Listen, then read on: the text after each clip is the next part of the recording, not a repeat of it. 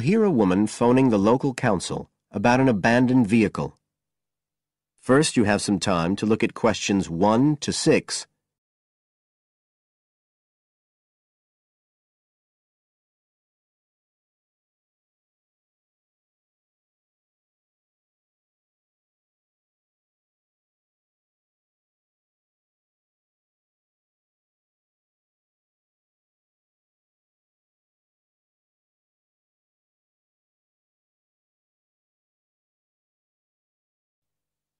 Now we shall begin.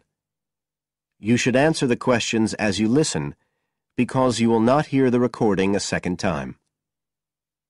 Listen carefully and answer questions 1 to 6.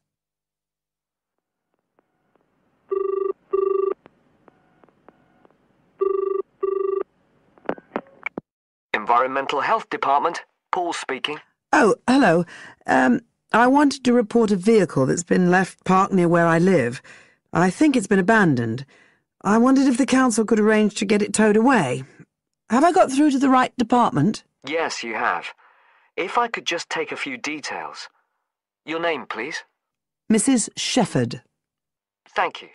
It's not my vehicle, though. I just thought someone ought to report it. No, that's fine. What I need to do is take some details first, then we can decide what to do about the problem. Oh, I see. So the next thing I need to know is your address. Right, it's 41 Lower Green Street. Yes? Barrowdale. And the postcode's WH4 5JP. Fine. And if I could just ask for a telephone number? It's 01778 552387. I'm out quite a lot, but you can just leave a message on the answer phone if you need to. Or I could give you my mobile number. That's all right, don't worry. Now, could you tell me a little more about this vehicle? You say it's been abandoned. Well, it certainly looks like it. Can you give me an idea of where it is? Yes, it's near the main road that goes through Barrowdale. Is that the A69? Yes, that's right.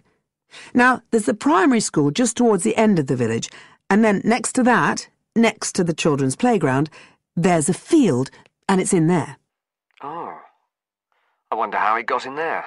Well, there's a gate to allow farm machinery in and out. I thought something ought to be done about it. The children from the school might start playing in the vehicle and lock themselves in or something. Yes, you were quite right to report it. And what type of vehicle are we talking about here? It's a van, actually. You know, the sort with just a couple of little windows at the back. Right. You don't happen to know the make and model, do you? Oh, yes. I went and had a look and got all the details. I thought you might need them. I'm surprised the school hasn't contacted you about it. Anyway, I wrote the details down. Right. It's a Catala, and the model's a Flyer 2000. Is that Flyer? That's right. Very good. And the colour? Well, it's not all that easy to see because it's absolutely filthy. And actually, it looks as if it's had a paint job at some stage. It's blue, but you can just see white underneath where it's been scratched. Right. Well, I'll just make a note of the present colour, and if you could just tell me the vehicle number. Did you make a note of that? Oh, yes. It's S322GEC. Okay. Before you hear the rest of the conversation, you have some time to look at questions 7 to 10.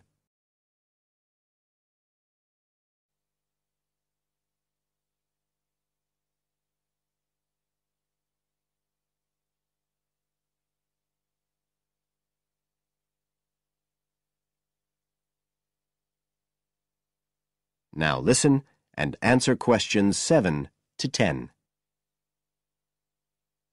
And it sounds as if the general condition of the vehicle isn't too good, from what you say. No, it's pretty poor. It wouldn't be drivable. It's got a flat tyre and there's a crack in the windscreen. I reckon someone just wanted to get rid of it. That's usually the way. It's been there for nearly a week. No, it must be 8 days. I remember it was a Sunday morning when I noticed it. It wasn't there the day before. I walk past it most days on the way to the shops. I'd have thought the school would have reported it. Does the field actually belong to the school? No, it's part of Hill Farm Estate. Right. I'll just make a note of that. And I don't suppose you have any information about who might own the vehicle? No, I've no idea. So what will you do now? Well, we'll come and have a look and see if we can trace the owner. And if we can't, the vehicle will be removed as rapidly as the law permits. It could be anything up to 20 days. One thing I should say, I'm quite sure this doesn't belong to anyone round here. I'd definitely recognise it if it was from someone who lived here. So you don't think it was anyone local? Right. I'd say at a guess we're looking at a stolen vehicle here. I did wonder if it might have been. You hear such a lot about car thieves nowadays. Well, we certainly will be looking into that possibility. Anyway, thank you for contacting us, Mrs. Shefford, and we'll keep you informed of what happens. Right. Thank you very much. Goodbye. Goodbye.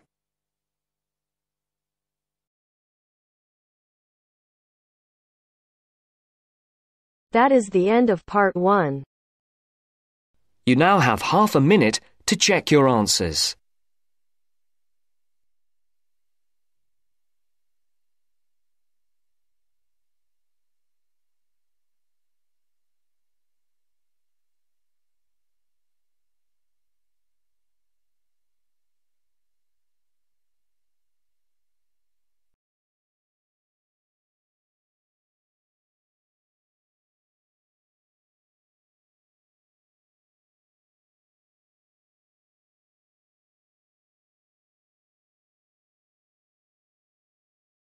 Now turns to part 2.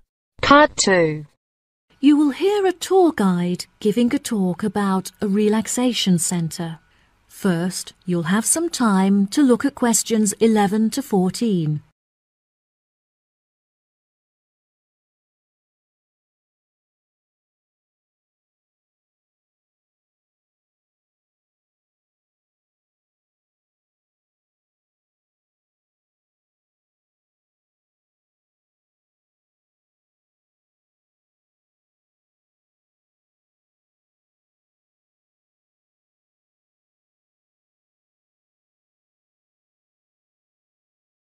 Now listen carefully and answer questions 11 to 14.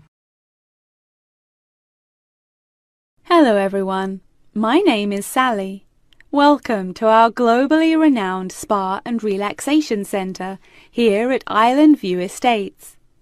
Before you all wander off and begin exploring the facilities, I'd like to go over a few things.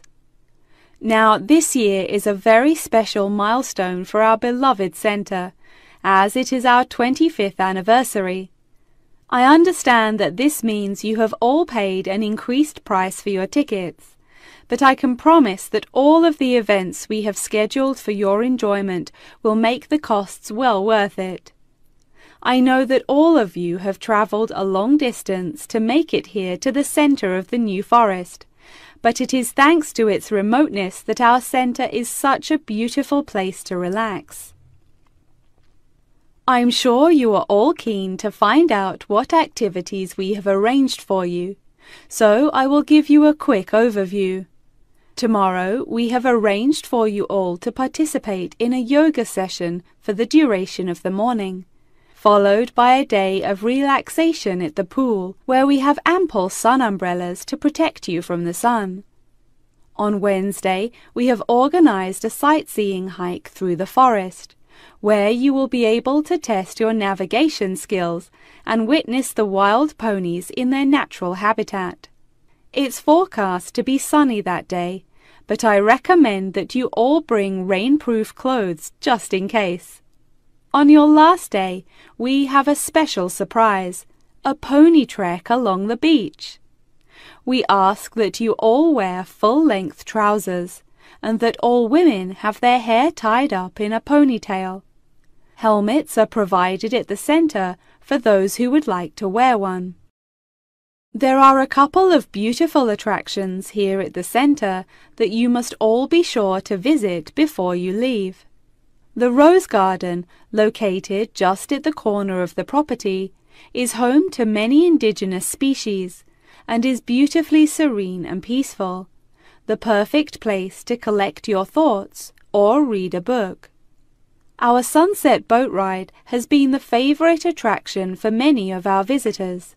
Simply hop aboard and relax whilst we sail you out into the open sea to witness one of the most beautiful spectacles that nature has to offer. Last, but certainly not least, is the freshwater pond, which serves as a watering hole of sorts. Some of you may even be lucky enough to spot our resident kingfishers, who are members of a very rare and endangered species. Once you have all unpacked and settled into your rooms, we will be taking you out to the neighbouring island for a bonfire and barbecue dinner. The island is very small, and the bicycle trails make it very easy to explore all of its beautiful corners. As the island is entirely separate from the mainland, it has never been inhabited by wildlife, so you can all roam freely and safely. We have some bonding exercises for you all to take part in around the bonfire, where you can potentially make new friends and discover a lot about yourself. Before you hear the rest of the talk, you'll have some time to look at questions 15 to 20.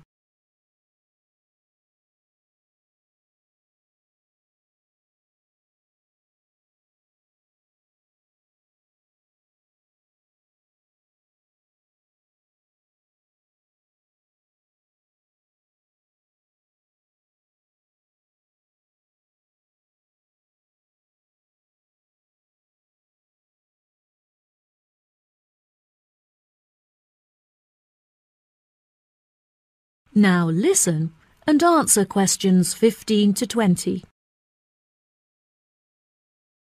Now, let me tell you a little bit about the facilities that the resort has to offer. For those of you keen on indulging in a little bit of retail therapy, just wander along to our tourist centre, where we have a wide selection of presents on sale at reasonable prices.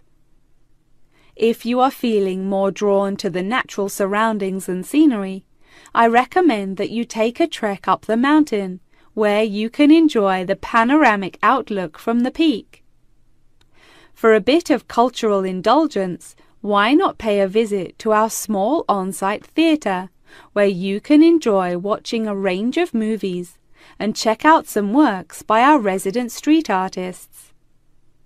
Just a 10-minute walk down the road is the local art museum, where you can roam around the sculpture courtyard or admire the many artworks on display. Here at the resort, we are incredibly lucky to be located right next to a nature reserve, where many species of endangered wildlife live in the pond. Just on the bank is a small hut where visitors can observe the fish and birds in their natural habitat. Now, if any of you are interested in history, you have the very interesting opportunity to visit the ancient building at the south side of the grounds. The building is now a museum. However, it originally served as a jail for those charged with crimes of treason against the royal family. Well, that just about rounds it up. Now, if anyone has any questions? The end of part 2. You now have half a minute to check your answers.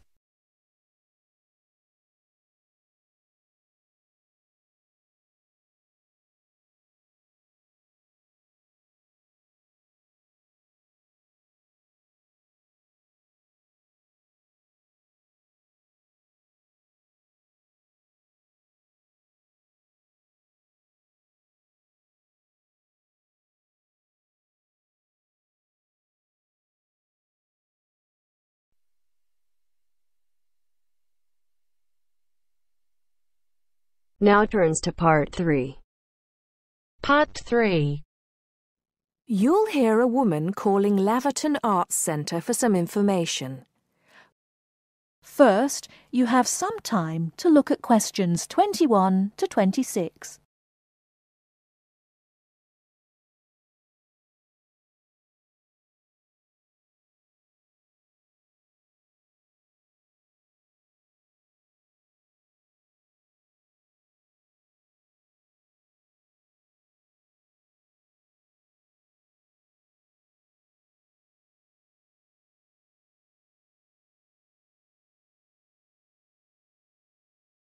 Now listen carefully and answer questions 21 to 26. Laverton Arts Centre. How can I help you? Hello. I've been to the Arts Centre a few times recently, and I understand you have this scheme for regular visitors.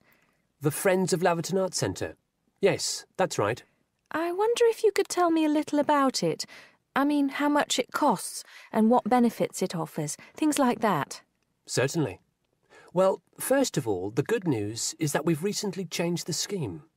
It used to cost £15 a year, but now it's free. All you have to do is fill in an application form. You can either come to the Arts Centre and do that here, or you can go to our website and apply online. And so what are the benefits of joining? There are actually quite a few. As a friend of Laverton Arts Centre, you'll receive a newsletter every 3 months with information on all the forthcoming events. That sounds useful. You also get priority booking for shows and concerts in the main theatre. Can you explain how that works exactly? Yes. What that means is that when tickets go on sale, for the first 2 days they're only available to Friends of the Arts Centre. So as long as you book early, you can make sure you get seats. Great! Do you ever offer discounts to Friends of the Centre? Under the old system, when you had to pay to be a member, we did. Under the new system, there won't be any discounts for shows in the main theatre or films at the Arts Cinema. Having said that, we will be offering some discounts to members for performances in the small theatre. There'll be information about this in each issue of the newsletter. I suppose I can find that information online as well, can I? Absolutely. Actually, we're redoing our website at the moment. Right now, there actually isn't a special section for Friends of the Arts Centre on the website. Once the site's been redesigned, there will be. You'll be able to put in your username and password and enter a special section just for you. It sounds excellent. Are there any requirements, though? I mean, as a member, do I have to do anything? Yes, sorry, I forgot to mention that. There are no formal requirements at all, though obviously we have this scheme to encourage people to attend events here regularly. So we ask that you attend at least 4 events a year, whatever they are, if you possibly can. Nobody's going to count, though, and it's totally up to you. That sounds fair enough.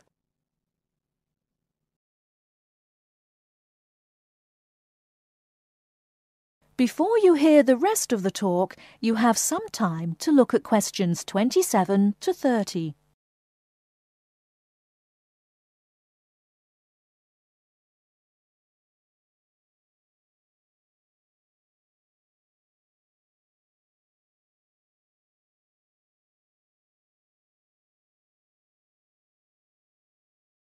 Now listen and answer questions 27 to 30. While you're here, we're actually conducting a short survey of people who phone up the Arts Centre. Would you mind if I asked you a few questions? It'll only take a couple of minutes. Sure, no problem. Thanks a lot. So, how many times have you visited Laverton Arts Centre in the last 6 months? Well, I've only lived in the area for the last 4 months, so not that many times. 3, I suppose. Yes, that's right. Fine. And how did you first find out about the Arts Centre? Let me think. Oh, yes, a friend invited me to a concert, and I came with her. Have you ever seen a film at the Arts Cinema here? No, I haven't, to be honest. In fact, until you mentioned it earlier, I didn't realise you even had a cinema. One more question. If we offered a free tour of the Arts Centre, including things such as going backstage to look at the dressing rooms, Would you be interested in going on it? Oh, yes, definitely. I think a tour like that would be very interesting. I'd even pay for it. That's great. Thank you very much for your time. Thank you.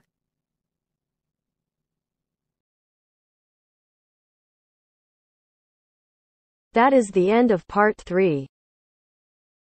You now have half a minute to check your answers.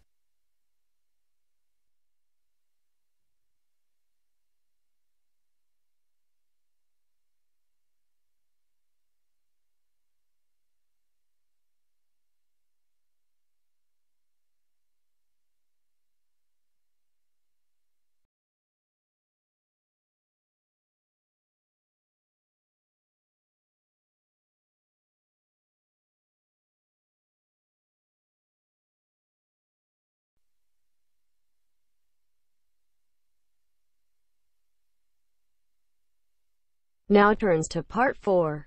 Part 4.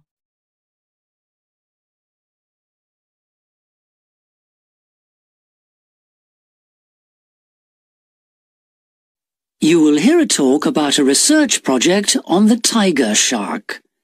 First, you have some time to look at questions 31 to 40 on pages 7 and 8.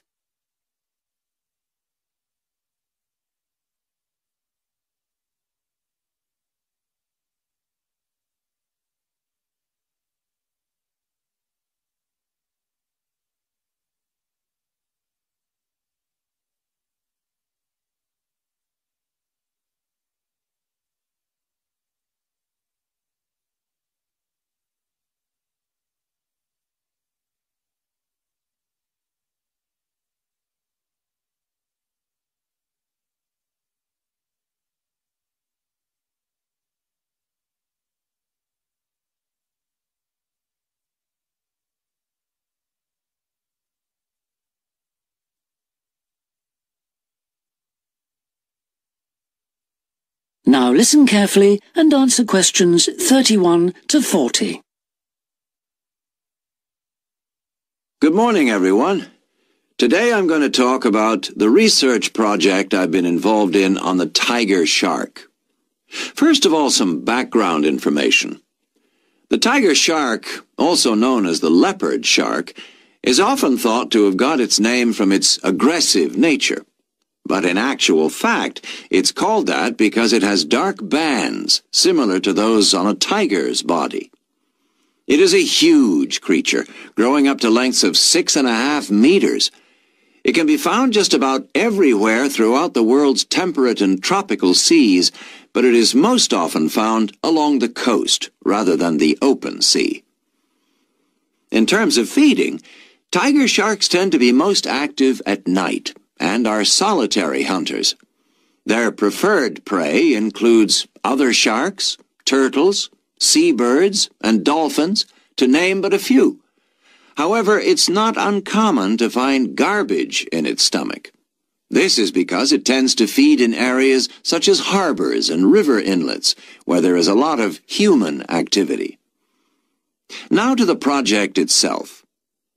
We are particularly interested in some studies that have been done in the Rain Island area. Observations here have shown that there is a large population of tiger sharks present in the summer during the turtle nesting season. However, during the winter months the sharks disappear. So we decided to do some of our own research there.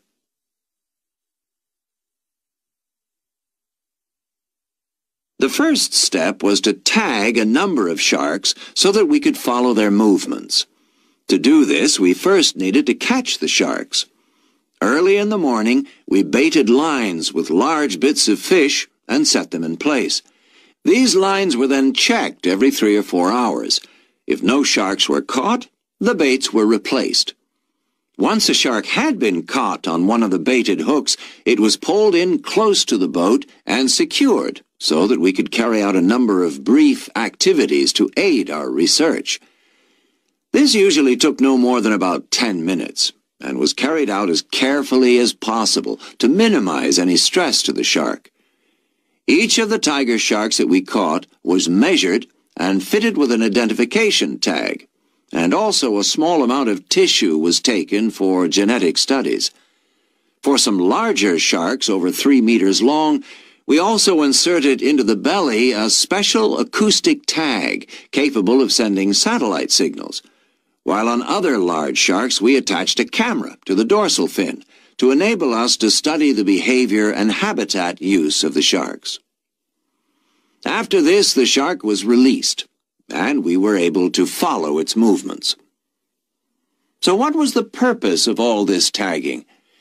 Well, while we were already familiar with some aspects of the tiger shark's behavior and food sources, what we hoped to do in this project was to see exactly what factors affected the migration patterns of tiger sharks and whether it was, in fact, food, weather, and reproductive needs. These are some of our findings. On February 21st, a large female shark, whom we named Natalie, was attracted to our research boat at the northern tip of Rain Island and fitted with one of the satellite tags I've just mentioned. No transmissions were received from Natalie between April 2nd and April 29th, indicating that she didn't surface to feed during this period. The area in which she was last reported is very shallow, suggesting that she may have changed her feeding preferences during this period to focus on prey found on the sea floor. We also made a number of other discoveries, thanks to the various transmitters we used. It seems that tiger sharks move back and forth between the ocean floor and the surface quite often. This may help the sharks conserve energy while they swim, but it probably also helps them hunt, since this movement back and forth maximizes its chances of not being detected by its prey until the last minute. So far, our findings have not been conclusive. However, we have gained some very interesting insights into the behavior of tiger sharks and are now hoping to develop our research further. That is the end of part 4. You now have half a minute to check your answers.